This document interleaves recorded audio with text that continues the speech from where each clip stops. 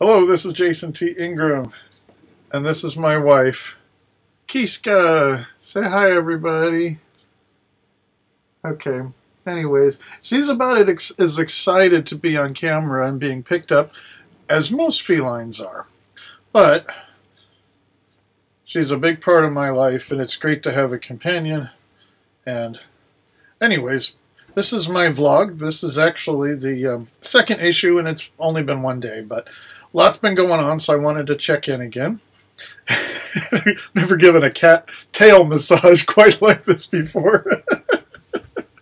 It was just a very eventful day today in the progression of this this new business and launching some new things in my life. So I've been trying to document. I've been trying to document as much as I can. And I was able to document a meeting today, which was great. We've got to have some approval and talent releases for it. But it was great, though. I was able to go to the mental health nonprofit and pitch some ideas about fundraisers. Because, as you know, fundraising and nonprofits get really fucking competitive around Christmas. And the ones that don't put all this money into mailing out all this stuff, they're usually the ones that get forgotten about. So I love these people, and I would love to do art and music events and things like that. And I pitched an idea. I don't think it went over very well, but basically what I'm saying is that when it comes to violent crime and gun violence, there's always a mental health component unless it's an accident or maybe something else going on. I mean, even if it's religious fanaticism, that has to do with the brain and programming and things like that. So basically, when people support mental health nonprofits, they're undermining the same thing that is causing a lot of violent crime, gun violence, and things like that. So it's cool, though. It's like we're working towards the same cause, just with a totally different thing. Oh, Keeska. I was gone for a long time today.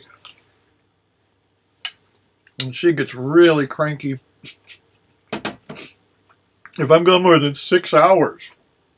She just runs from room to room and cries and screams. It's so cute. Another thing I did today was I started my business class, and it was awesome. There were 30 people just like me, you know, that have a talent and a gift and an idea, and they want to take it to the next level, and they want to make a career out of it, and it was just such awesome energy. So I'm just like totally bathing in this entrepreneurial type glow that I was in. It was just awesome. And then I got to see my mom, and she's really been, I hate to say it, but she's really been like the only person that's really supported me consistently all these years. I don't know what I would do without her. But then again, I don't know where an elderly mom would be be without her gay boy. These moms love their gay kids.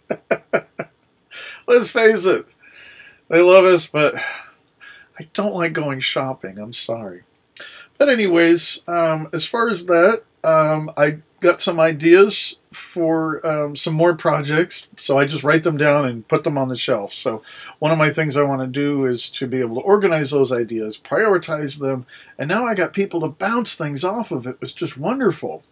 It's what's hard is that I won't go through a lot of those things. It's just that, yes, I have been very symptomatic, and I embrace it now. It sounds corny, but every time I launch out and I do something big, I think I'm indestructible. And I don't take into account the fact that I have been sick for 25 years of my life, physically, mentally, emotionally, and then traumatized. And now the fact that I have some physical strength in me, now I still have this magical thinking. And it's part of bipolar. It's very common with guys like me to just stop taking my medications and stuff like that. So this is what happened when I went out today, because I haven't left my house hardly at all in the last month. In fact, I've stayed home in the last 3 months more than I have in quite a long time. So it's good to get out. And I have this nervous habit. It's kind of an OCD thing, but that's never been my diagnosis. It's just that, you know, a lot of us have these traits. And I always check the door before I drive out of my driveway. And I lock it, and I get in my car, and then I go back and I check the door. Well, the thing is that the door is only like 4 feet away, 5 feet away from my door. So it's not like, if I have an obsessive compulsive disorder, it's not like I'm driving back home and doing it. And I know that if I don't do that there, then I might have this thought that goes on and on in my head saying I have to drive all the way back home to the next town, check my door, and then go back. That's why I installed a security camera, so I don't get as nervous with that.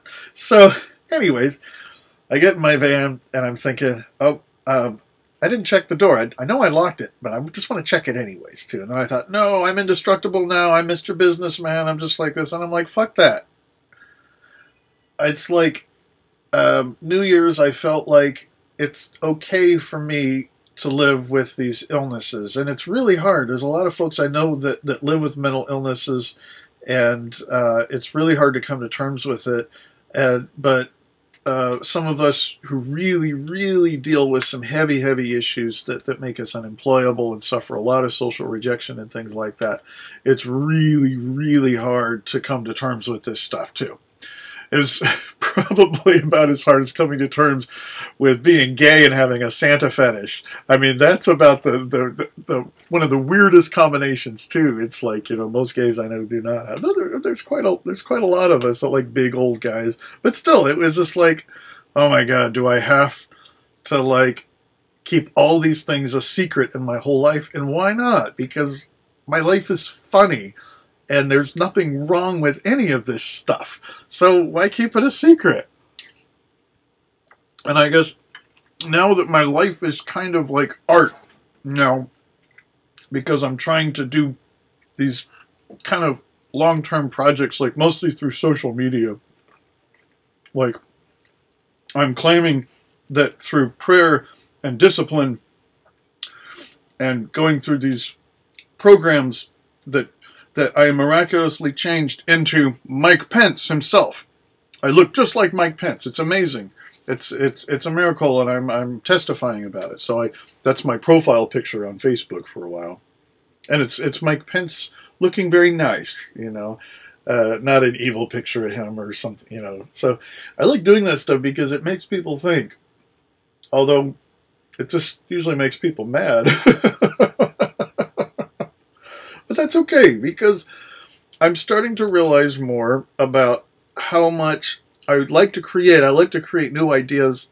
I love to be unconventional. I hate when people have the freedom to do whatever they want and they do something conventional. And I'm not talking about them trying to make a living out of it. They're just like, oh, I could do whatever I want as a hobby. I'm just going to do this thing that everybody else does. And another thing is I also like to destroy, because if something needs to die in order to be reborn, then we have to just let it die and stop trying to, you know. So anyways, I feel that the institution of rock and roll, and I've noticed this too with the School of Rock, which is interesting. And rock and roll came out of this rebellion against your parents, and now we're teaching this to our children. So it's like, yeah, this is a dead institution. It doesn't represent hardly anything that it began with. The message of rock and roll is basically saying this is a genre like classical that you can teach your children, and it's totally harmless. I think that's what it is. So I would like to kill rock and roll, and I think having a band that plays everything a lot quieter than rock and roll, a lot slower than rock and roll. We don't even say anything. So having this post-rock, progressive rock band, Dialectic Flowers, is one of my ways of saying I'm killing rock and roll. I'm putting out of its misery.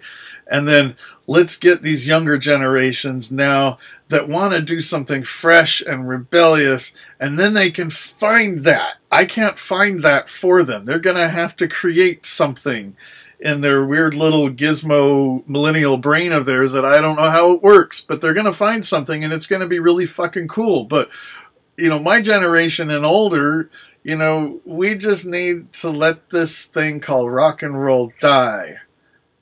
And I want to help kill it. And I don't know why, but I think it sounds really interesting. Either that or it's just a publicity stunt.